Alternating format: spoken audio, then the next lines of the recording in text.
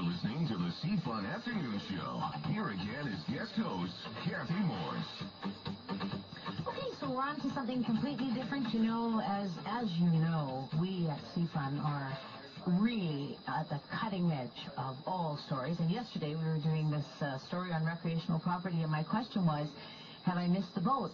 Me looking for the cabin, the elusive cabin, and I want to know if I've missed the boat. So we had this discussion, just a brief one yesterday, about recreational property and what was available. And lo and behold, in today's Sun newspaper front page, it says if you want waterfront recreational property in BC, it's going to cost you $1 million.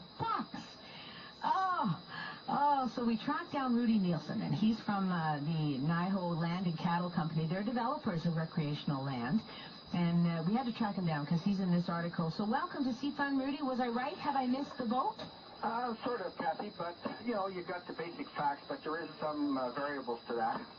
Well, you know, the discussion sort of centered around the fact that I was trying to find this kind of rustic cabin, and in this article it says, you know, if you want anything that isn't rustic, you're looking at $1 million. I think what you got to look at is the person's pocketbook and driving time. I look at everything coming from Vancouver, Calgary to Edmonton, and it's a driving time. You got 2 hours, 4 hours, 6 hours, and 10 hours. So if you want to drive 2 hours, put you up in the Merritt, and there you got to buy a lot, 1 acre on the lake, $450,000. Put up a house, you're into $1 million for a recreational cabin. It's a very limited market. Very few people can afford that. But if you want to drive 10 hours and you want to go to Prince George on a real nice lake called Lucas Lake, we just sold out an entire subdivision, 72 lots, 1 acre lots on the water for $45,000 each. So Rudy, what's rustic? Because when I think of a cabin or when I think of recreational property, I don't think of a house, like building a house. Well, Cathy, when I was young, rustic to me was a tarp and a can of beans. That was rustic. And as I got a little older, I got into having a roof, you know, that doesn't leak, and worked my way up. Now, my cabin, I have a cabin up on a ranch I have, and that rustic, I still have to have the moss chinking, I have to have the logs, I have to have the fire in place, because when I sit around with my family, my sons and my grandchildren, around that fire, it's like meditation. And I have my log cabin in the background. I could never put a wood frame cabin there or a fancy place. I have to have this log cabin. I can take a Bowie knife and I can throw it and stick it in the wall, and I'm not worried about leaving a hole in the wall. That's the kind of what I call a rustic cabin. Rudy, that's funny, actually. You're talking about being around the fire with your children and your grandchildren, and then followed by throwing a Bowie knife and hitting the wall. I do know what you mean, though. I do. It's rustic, and if something hits the wall, it doesn't matter. But I think when I think of recreational property, I certainly don't think of gyprock, you know, and molding around the floor. And it seems to me that when people are talking recreational property now, they're talking about like a second house. Well, you get to find what recreational cottages are. That was the article, what it was all about, and they were saying $1 million. That's in Vernon on the water. Right. I mean, that is not, to me, a recreational cottage. A recreational cottage is in the 100-mile area, you know, Green Lake, in through those lakes there.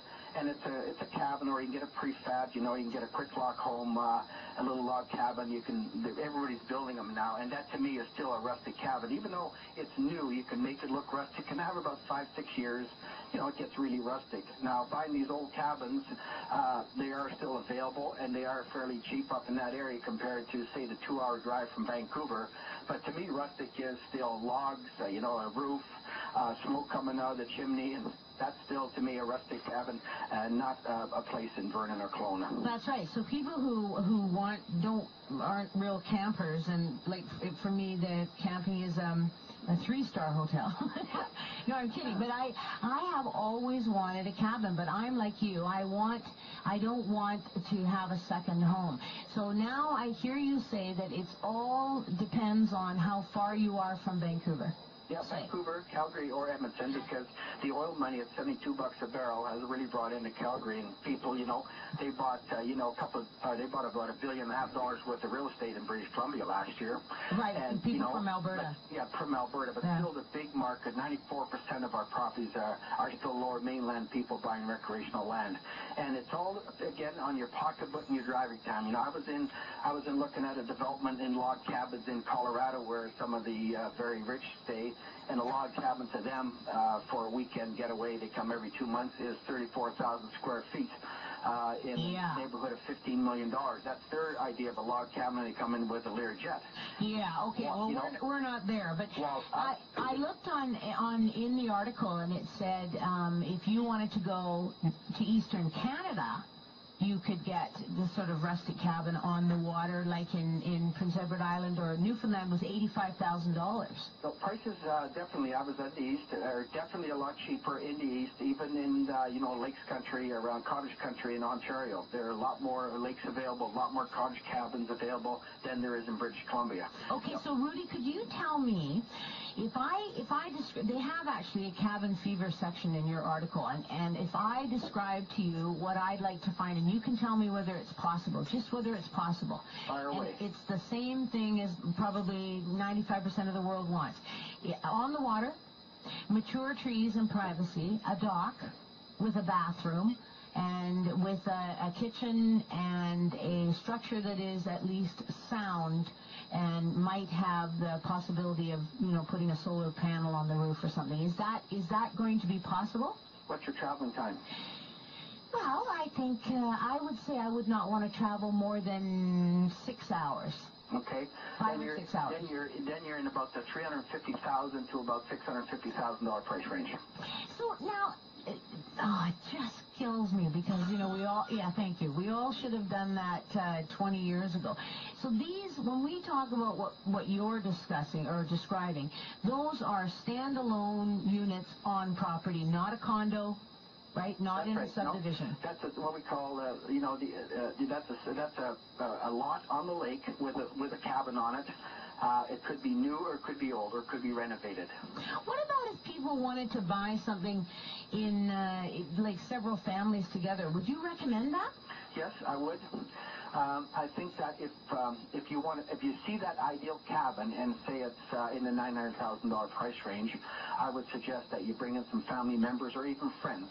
And before you make the final deal, you have an agreement that everybody understands and everybody signs, and that's your agreement, and buy it as a joint venture. Okay, so last question because we're going to go to a break, but I just wondered if you had any thoughts on the ski versus the summer. Like, there seems to be two types of, I'm a summer vacation person, the cabin on the lake I'm visioning summer, but if you were a skier, is it any cheaper?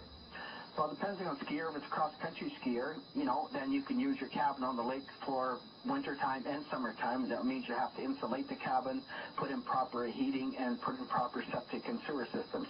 Oh, yeah, I hadn't thought of that. Which is a little more expensive, but it's still quite possible. Now, with all the toys out there and with all the clothing you can buy nowadays, winters aren't really that bad anymore in British Columbia, as long as you don't get up too far in northern British Columbia. But if you get up to that 100-mile area, it's very nice in summertime. One thing, the sun always shines. You've got a nice sunny day just about every day. And, around 10 above is not bad for cross-country skiing. So that's true. You can use it for summer and winter. Okay, so thanks, Rudy. I really appreciate you coming on and updating us on the recreational property. I do think I've missed the boat, and I really thought I would be able to do this. I'm going to have to inherit it or something, because $1 million for a waterfront cabin. But as Rudy Nielsen said, it is a matter of travel time, and that's a very good point. It's how close you want to be to a major center. You can still get reasonably priced property if you want to drive. So I guess it's not a weekend property, maybe a month in the summer. But we had to have that update because we were just so far ahead of our time on CFUN, and there it was on the front page of the Vancouver Sun. Good news. You're listening to CFUN, 1410 AM.